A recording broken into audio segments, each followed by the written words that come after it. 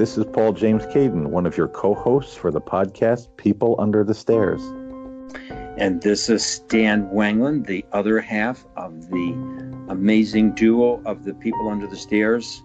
And we're hoping that you'll tune in and listen to our wonderful podcast. Hey, Paul, tell the folks some of the things that we talk about in the podcast. We talk about a wide array of subjects, the paranormal, UFOs, missing 411, even such things as some of the conspiracy theories out there that are wild, things that are happening in the news in our world. If it's strange, if it's weird, if it bears talking about, we'll cover it on the show. Yeah, we do it from a really balanced perspective. We just don't, come up with something, throw it on the wall and see if it sticks. We try and have, the actual facts of what's going on with interesting people as guests on the show, different authors, and, allowing them to tell their story uninterrupted and, in a full and interesting format. So you can get into anything from artificial intelligence to people who say they've been abducted and been on a flying saucer. So if you enjoy those topics, we hope you'll give us a listen and join us under the stairs. Yeah, and for those of you who regularly listen to podcasts, even those of you who are new, we're on all the podcasting platforms, and we're very, very easy to find. So give us a listen.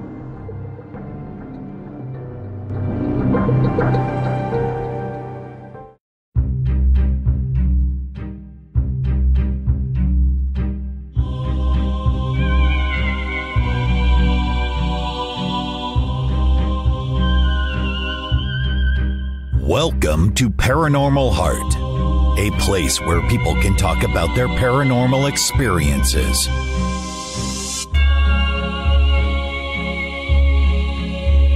With your host, Kat Ward, along with a special segment, Oddities with John Mallard.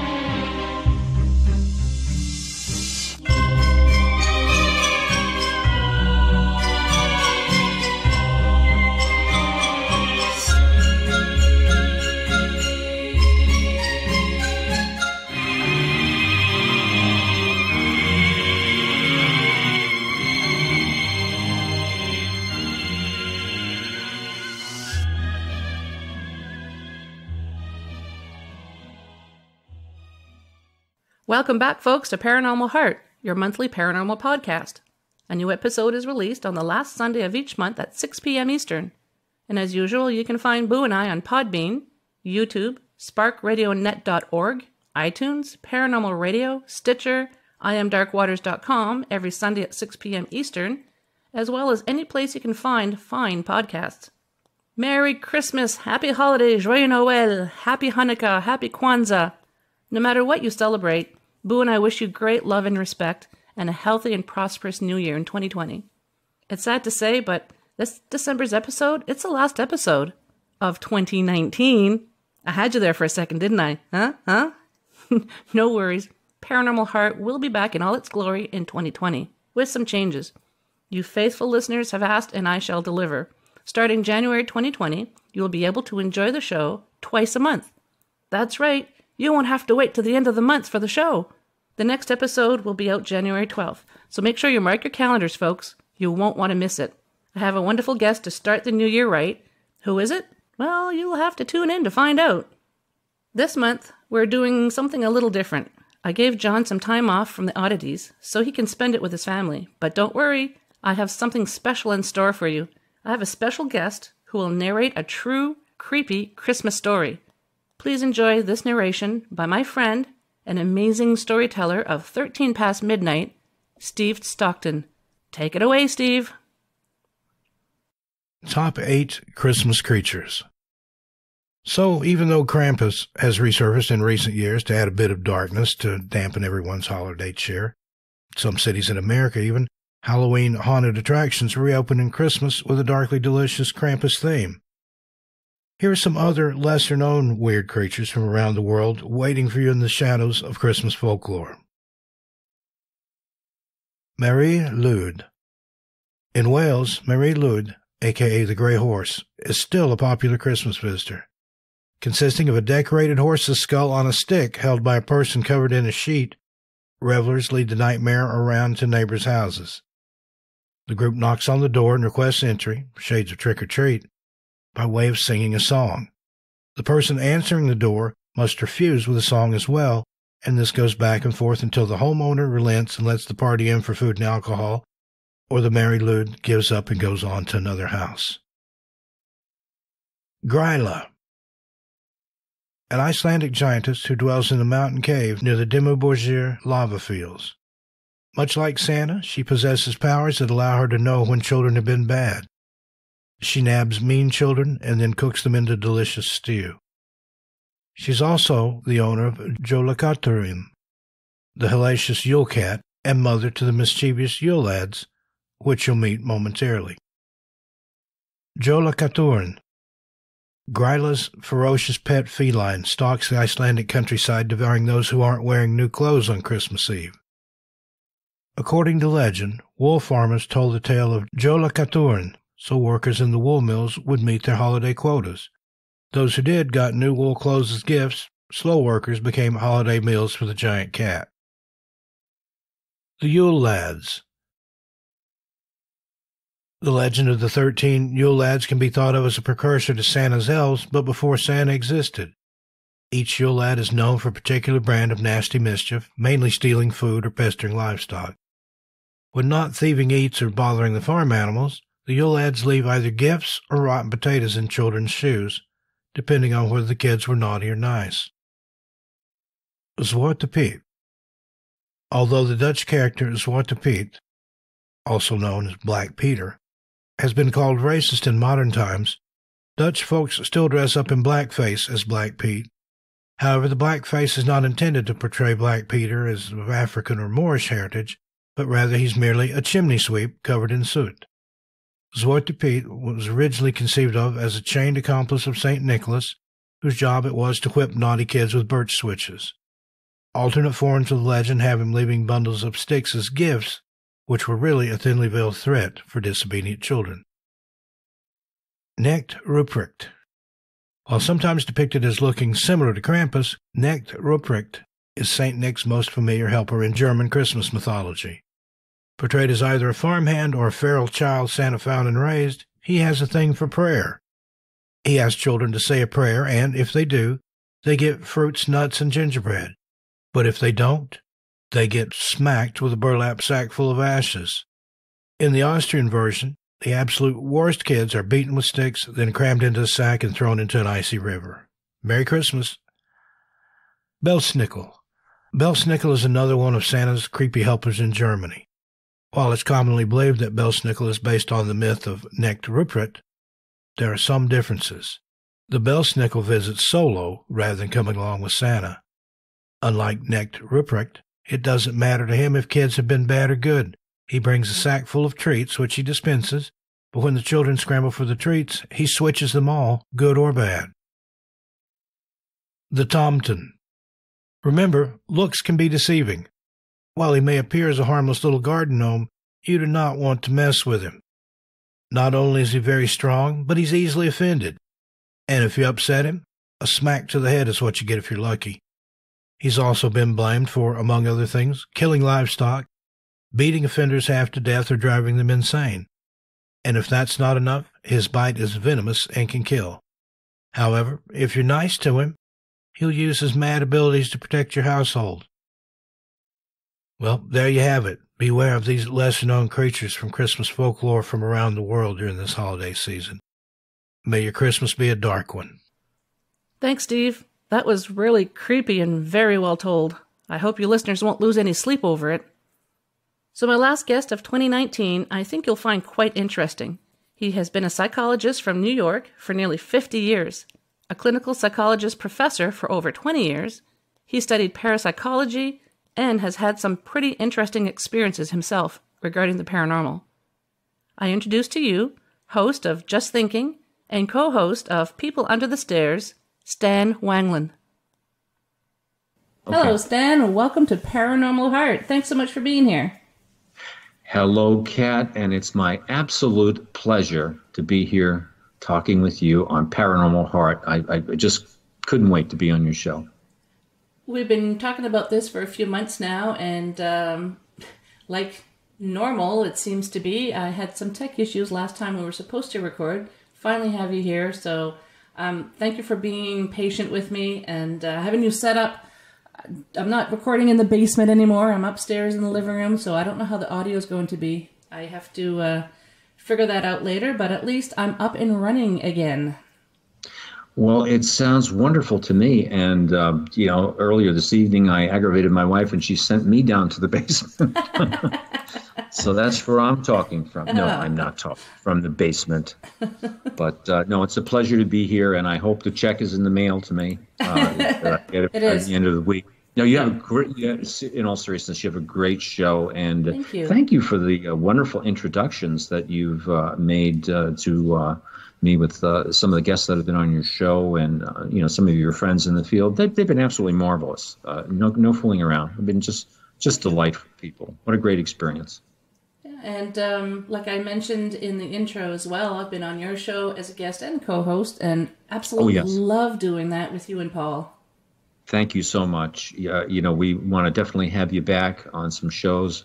We like to have you for the quality shows, and as you well know, and some of you, when you get a chance to listen to our show, The People Under the Stairs, you realize that we're usually of intermittent quality. So we try and reserve you for the shows that have some hope of having some redeeming social value. Yeah, you guys have a great show, and it's so amazing how we met just a few months ago on Twitter, and we had an instant friendship. It's really funny how that works. It really is. And my son says that all the time. He's I wouldn't say he's a great fan of the paranormal. He finds it interesting, on occasion to listen to a show on that. He's a podcaster and producer himself, a wonderful, talented guy. But he thinks you're marvelous. I've often said that. He says, boy, she's great. I said, oh, yeah, I love her co-hosting. I would love to do a show with her anytime or anything else like that. He says, yeah, you guys all have, a great rapport with one another. You're very authentic and very genuine, very, very, very nice. And again, the people that you've introduced us to are similar, fine individuals. They're just nice people, everybody. Yeah, so it's easy to be nice. I've been very fortunate with this podcast, meeting other podcasters such as yourself, and everyone has been so amazing. So it's almost like an instant friendship, and we've never met. Yeah, I would agree with that. Every time I speak with you, I always feel like I'm speaking not to a new friend, but to an old friend. Agreed, to be quite honest with you, and I go with that feeling. Maybe that's part of the psychic phenomenon or something, the sensation that you pick up from somebody, or the pheromone, or the vibe, or whatever you'd like to call it. You get a certain set of perceptions on somebody, and boom, you like them. Yeah, it's funny. Yeah. Well, like I said in the intro, I would like to discuss today your shows, of course. You have a very interesting experience yourself, and you are also a clinical psychologist, and I would like to see what your point of view is of the paranormal from a clinical psychologist's point of view. Absolutely. Would you like that now? Sure, it doesn't matter. If we can start whatever part you want to start. Show. No, whenever you like, we can answer that. I mean, it's. I have to say that maybe I can answer a little bit of that and say I had the privilege, and I really mean the privilege. And people should Google this fellow, because I did the other day, and he's still around. Dr. Rex Stanford was a professor that I had when I was in graduate school, when I was working on my master's degree, and I was working on my doctoral degree. And at St. John's University, and he had just this is in the 70s now. He had just gotten out of the Rhine laboratories at Duke University, which are very famous for their work in parapsychology, and that's where I got the first real interest. from a psychological point of view, and it took me aback the way that they viewed this. It was a seminar in graduate school, and I had to pay big money to go in here. There were only 15 people in the seminar, and other than one other graduate student and myself, everybody else had a PhD, and that should tell you something, because the first thing he said when he came into the class, he said, "Hey, look, I'm here from Duke University," and he teaches, by the way, Dr. Rex Stanford is his name. He still teaches at St. John's. I cannot believe this. Wow. And the thing that he said to everybody was, "Hey, look, I'm not here to debate whether extrasensory perception and things with the paranormal exist. That's a fact, Jack. And we're going to go from there." And the way that I was first introduced to the paranormal, extrasensory perception, parapsychology, was from a scientific standpoint. These guys were like guys playing the ponies or playing the line in Vegas. Everything had to do with altering the odds on things. Am I making sense to you on this? Yes, you are. Yeah, where you could influence, you could influence things statistically, whether it be by telekinesis, movement of things, or they particularly use cards, reading cards. Mm-hmm. And there's a particular name for the scientific cards. It starts with a K, and I'm just blocking with it right now. And then they talked about real scientific experiments, and famous people like Eusapia Palladino, who could actually take a thing like a telegraph key that had a soap bubble around it, packed in a vacuum, and make the light switch move. And things like that. They would do things like this, exceptional events, outside scientific explanation that had to do with, differences, affecting outcomes. And that was my first real understanding of that. And I said, wow, this is a whole different thing than I would imagine. And then finding out, and I hope this is interesting to your viewers, and I think George Clooney did it with the men, who stare at goats, yes, and remote viewing and things like that.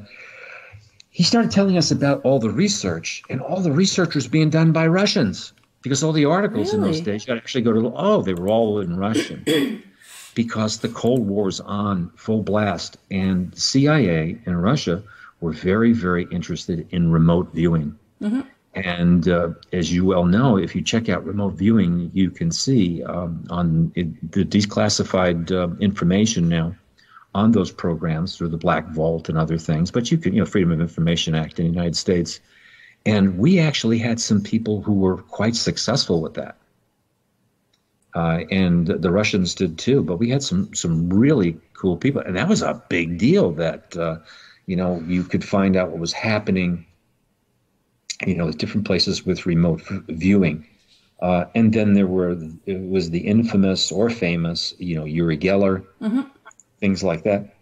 So these were things that the people from Duke University, the Rhine Labs, Stanford University, I believe Harvard had them, during that period of time.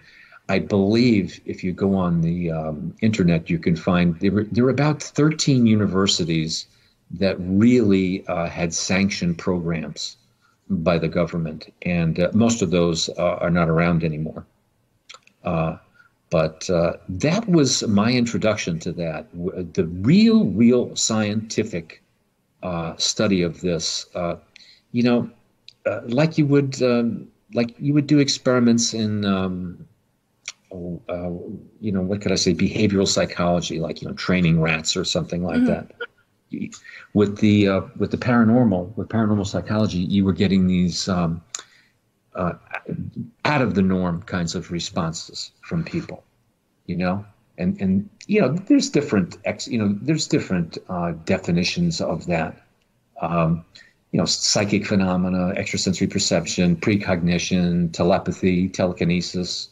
Those kinds of things, supernatural experiences, out-of-body experiences, apparitions, hauntings, all those kinds of things. Nowadays, I think that in psychology, you have,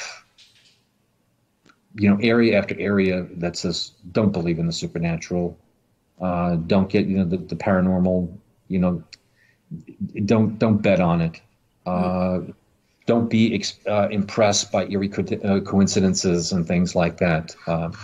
There's a lot of that going on, but there are some pockets that feel differently. I feel differently about it than that.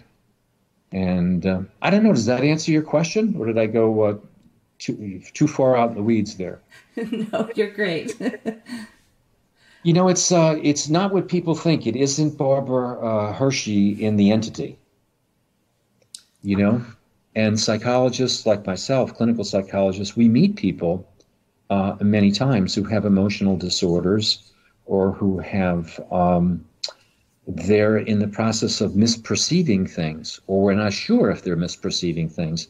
And then they start describing and giving value to things we're not sure whether they are paranormal events. And psychologists, in my understanding, today psychologists are very cognitive, behaviorally oriented. They're very oriented to how your brain works, and they relate everything to your central nervous system. Like if you're dying and you're seeing a white light or something like that, and you think you're passing over to the other side, they're just going to say that that's a bunch of random cells, blasting off in your head. Yep. I've also heard people say that the light that we see is, when you're in an operating room or something, and the big light above you, a lot of people say that's what they're seeing. Mm-hmm.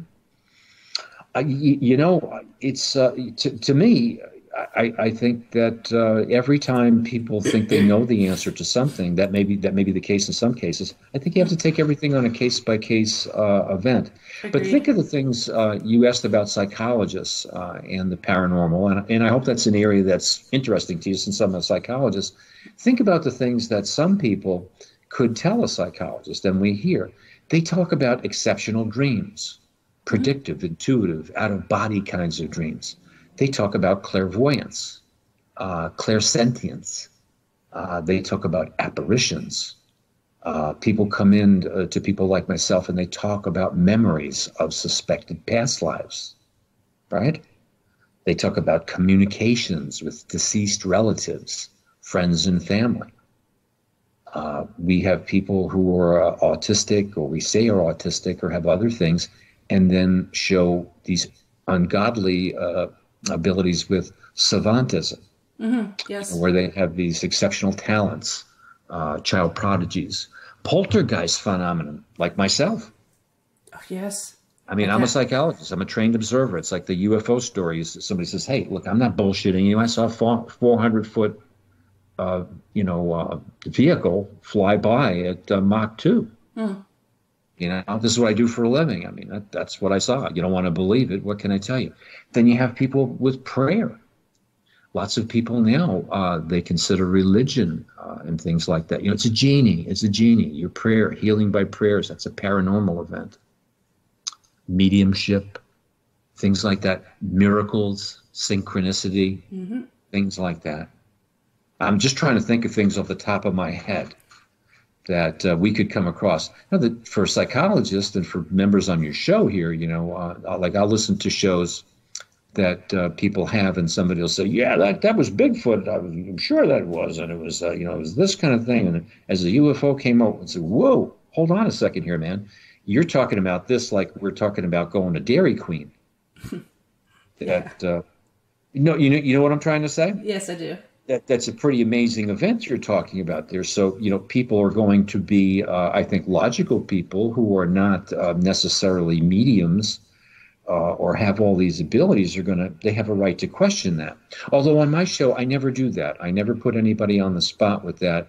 That isn't the point of my show on People Under the Stairs. I think that's disrespectful to do to people who want to tell their stories. But as a psychologist, I have to ask somebody, I have to say, well, what made you think that you saw that? I mean, or, what proof do you have? I mean, were there any footprints afterwards? Were there any marks on your body? Were there any this or that? the same thing that I would do when I would be doing an investigation. I was just going to say that's very similar to the approach that a paranormal investigator would take. Absolutely, because you're trying to use a scientific method doing something that is related to, extraordinary kinds of events, or, extraordinary influences. So it's a double-edged sword. It's like this isn't a show on religion, but I was doing a show with Paul the other day. He asked me to do the spirit side. And I'm a highly trained scientist, but I'm also a very religious person. And people will say to me, Stan, how, come on, I'm not, you can have all those nice ideas and everything else, but you don't have to be a practicing Christian or anything else like that. And I'll say, but I am. And they'll say, well, how do you believe in all that boogeyman stuff and, genie stuff? And I said, because I don't see any difficulty with the two of them. And I think the same thing works with the paranormal sometimes.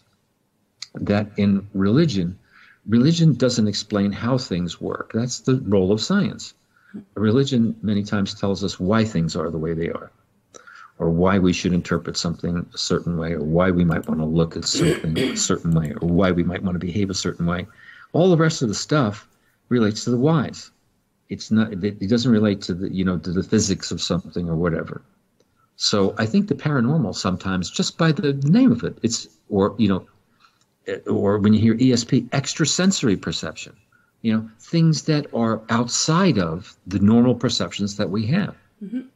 So maybe some of the rules or the functions that apply to normal behaviors don't apply in those settings. And that's what we should be looking at. We should have an open mind to them as critical thinkers. Agreed. Boy, that was a big-ass lecture, wasn't it? It wasn't a lecture. But I hope that answers your question. I think that's how a good psychologist looks at that. I think a paranormal event would be just like somebody, saying something to me that I thought could be possibly delusional. And there are many people who come in and you think they have delusions, and upon further examination,